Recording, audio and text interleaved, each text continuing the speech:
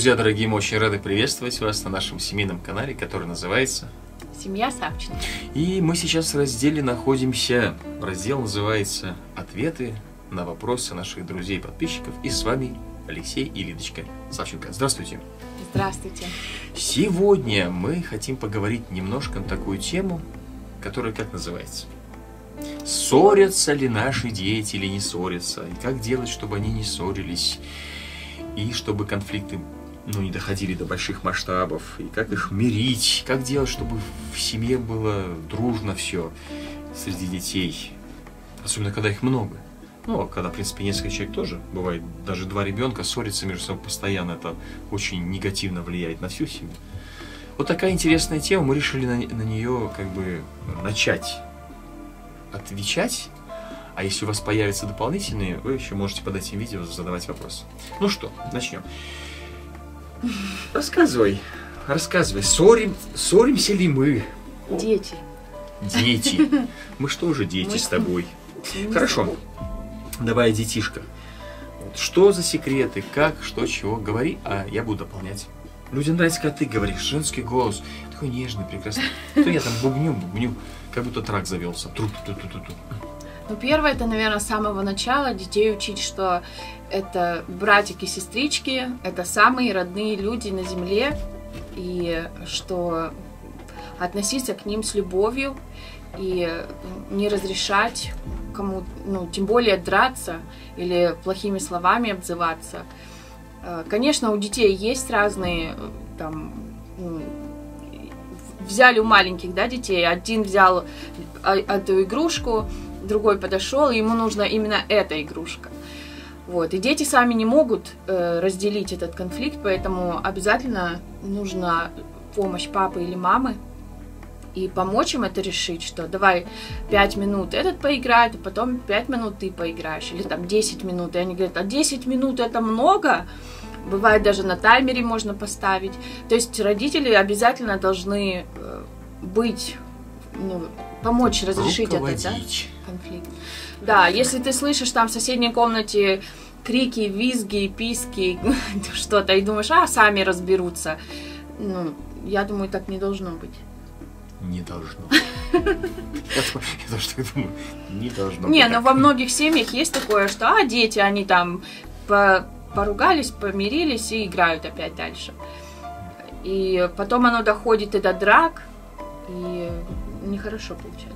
Нехорошо. Я тебя поддержу. Теперь твоя очередь. Хорошо, ты пока размышляй, может быть, можешь дополнять меня. Каждый человек – это индивидуум. Индивидуум – это индивидуальность. Личность. Он рождается уже с определенным ДНК, заложенным в нем, так сказать, характером немножко. Интересно, что смотришь на детей, вроде в одной семье, но немножко все разные, да? Один любит думать, мыслит, ходит, все. Другой там, скажем, все, там, Джанел. Она не может, Джанел, хорошая девочка, она забегает, вот кто-нибудь зайдет, папочка, мне нужен листочек, я хочу порисовать. Да? Кто-нибудь там, Кэтенька, к примеру. Джинал зайдет, папа, есть листочки у тебя, я хочу порисовать. Все они разные, все дети разные. И очень важно, их не вогнать в колею, скажем, роботов. Все должны ходить строем, все должны... Так, улыбаемся, все заулыбались. Грустные, все грустные. Этого не нужно делать в семье. Нужно почувствовать, скажем, их характер, все почувствовать и просто аккуратно направить в русло семьи. Русло семьи, где есть созидание, назидание, дополнение один другого, и получается красивый семейный букет. Вот. Ну и по отношению ссор, я это все веду к этому, потому что, как Лидочка уже сказала в начале, что мы иногда говорим, я провожу беседы Лидочки, что семья – это особое на земле, скажем так, гнездышко, да, и родители, дети – это, особые друг к другу люди. Вот, семья должна быть дружная. Еще одна такая вещь интересная, тоже. Я говорю, иногда детям напоминаю, говорю, деточки, смотрите сейчас друг на друга. Они смотрят. Я говорю, хорошие у вас братики и сестрички? Да, хорошие, там все, улыбаются, немножко пошутить можно, все. Я говорю, одна вещь. Вот если Бог жизнь продлит, лет через 10, через 15, через 20, вот так вот собраться с семьей, общаться, возле каминчика, с гитаркой, мы будем, возможно, очень-очень редко. Да? И вот я говорю, цените то, что есть. Ну и это тоже в какой-то мере откладывает на них отпечаток, что а что я буду ссориться? Вот. Лучше дорожить временем, пока есть, дружным быть и так далее. Еще одна деталь. Дополняется что? Еще одна деталь. Что очень важно фундамент семьи закладывать с самого начала. Никогда детям уже по 15, по 16 лет, они дерутся, они ссорятся, они, может быть, не воспринимают друг друга, у них какая-то неприязнь друг к другу и так далее. Потом, ладно, детки, с сегодняшнего дня мы будем все дружны. Это очень сложно переломить ход событий. Очень. Там должен быть особый перелом, это, может быть, поговорим, это подростковый возраст, все такое. Но если с самого начала, в созидании семьи, даже вас всего лишь двое, да, но вы, первый ребеночек родился, вы уже это воспитание на его. Вы уже окутываете его этой заботой, да, и вот это вот незримое, так сказать, ну, мораль, как сказать, да, вот, воспитание, оно его касается. Второй ребеночек родился, вот, естественно, у первого может быть уже ревность, да, как бывает всегда. А ты ему уже маленькому объясняешь, что тут еще меньше, это твой братик или сестричка, и пытаетесь, наоборот, чтобы они любили друг друга. И когда с самого детства, интересно, они подрастают, а потом смотришь. Я с работы приезжаю, когда с рейса, я сажусь, бывает там уставший, душик приму, все, сяду, и я просто благодарю Бога и любуюсь. Те играют, те друг с дружкой что-то занимаются. Ну, говори, есть какое-то дополнение? У меня так много было мыслей, когда ты говорил. Ты на меня смотришь и все забыла. Забыла все дополнения. Но вот спрашивали тоже, это тоже, наверное, ссоры, конфликты. Когда рождается новый ребенок, то другие дети, у них ревность бывает. Как это тоже преодолеть или что? Конечно, те дети, особенно тем, которые там 2-3 годика, они все равно были маленькие, а тут они вдруг стали взрослыми. Я помню, Викочка, ей было 11 месяцев, когда у нас родилась Аленочка. Это тоже еще малыш, ну, конечно, малышка, да. Ходить начала. А я смотрела, там памперсы меняешь Аленочке, а потом памперс меняешь Викочке. Думаю, какая большая еще в памперсе. Да, и мама, как бы, они оба малыши. Но тот уже старший. И я помню, даже говоришь, Викочка, отнеси памперс в мусорку. Или там принеси... Уже помогает. Да, там пеленку или что. Она чувствует уже себя взрослой.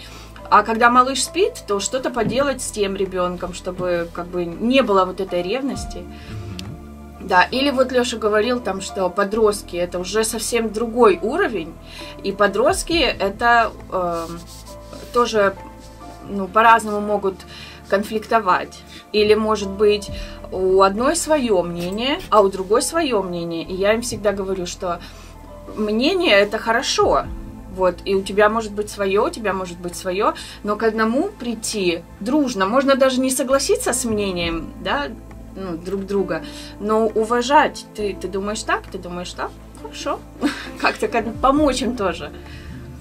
Когда с детства они растут в дружном отношении, интересно, таком друг с другом, да, то когда они становятся уже подростки, хотя подростки это очень болезненный возраст, то я вот замечаю, они друг с дружкой шутят, смеются, разговаривают.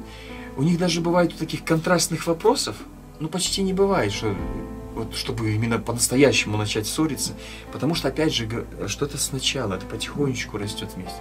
Еще коротенькая мысль. В нашей семье мы никого не выделяем. У нас нет этого. Это, возможно, есть тоже маленький плюс вот в этом общем, так сказать, одна грань, так сказать, вот этого вопроса. Вот. Мы никого не выделяем. Мы не говорим, это я даже запрещаю. Потому что там у нас каждый человек, например, кто-то немножко поумнее, там, кто-то покрасивее, да, там, скажем, глазки там такие, все у кого-то.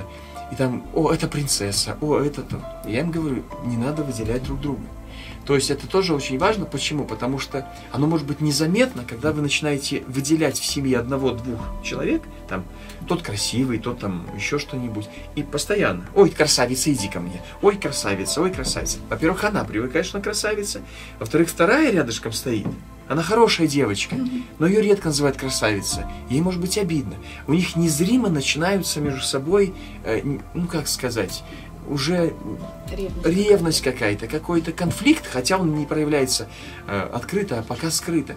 Поэтому мы так рассудили с Лидочкой еще в самом начале, и мы деткам говорим, нет необходимости выделять друг друга, что вот.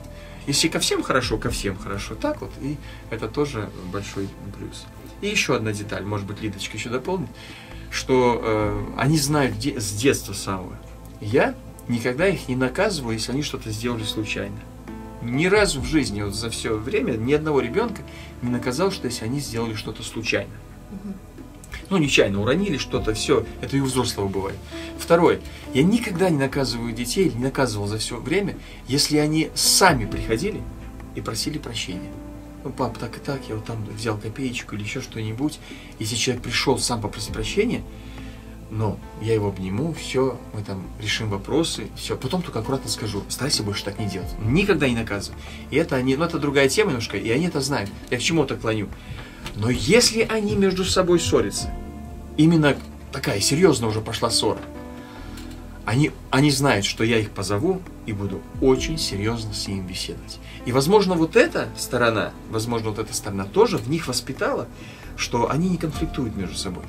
Они понимают, что это серьезно, это не надо делать. Возможно так. Да, интересно, что вот это слово «беседовать», они его воспринимают серьезно, очень серьезно. Хотя Леша их там не наказывает, не бьет, ничего. Но если, например, что-то там случилось, да, там какое-то непослушание, и я хочу, ну, чтобы Леша тоже в этом... Ну, некоторые я сама могу решить, а тут я говорю, я папе скажу, и папа будет беседовать. Да, будет беседовать. И их, мне кажется, вот особенно старших детей, они не хотят расстроить папу, чтобы папа расстроился. Это уже другой уровень, да. Они не просто боятся, они уже грустны от того, что они могут расстроить своего папу или маму. Это уже другой уровень, это такой добрый знак уже, что у них что-то уже внутри появилось. Еще одна вещь, очень важно разряжать обстановку. Вот два человека конфликтуют между собой. Вот где-то там потянули друг дружка, ущипнули, там что-то там, ну, знаете, мы живем все, да, ветхая природа, так мы называем наше тело, вот, и проскакивает, бывает, и у взрослых будет проскакивать, и здесь, идите сюда, так, что случилось? Вначале серьезно, она меня, вот, а я ее, она вот меня, я ее.